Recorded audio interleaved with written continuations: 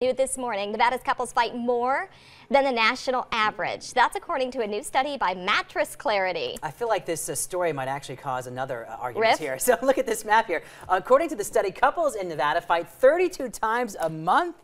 What in the world? That's more than once a day. That's compared to the national average of 19 times. Boy, oh boy. The study also found that one partner in each relationship in Nevada spends 3 nights a month on the couch. No way! The national average is 5.5 nights. Now, Hawaii couples fight the most. It is expensive to live there, so maybe financially that could be the strain. In Hawaii there, according to the study, couples fight 47 times a month. In my 16-year marriage, we have never spent a night on the couch. Yeah. I could say the same. No, I could say the same. There have been some doozies in our day, but never ending on the couch. So I know, that's amazing to me. All right, well, I feel really good about my marriage right now. Yeah, me too. When I saw those statistics, I was like, I'm doing good.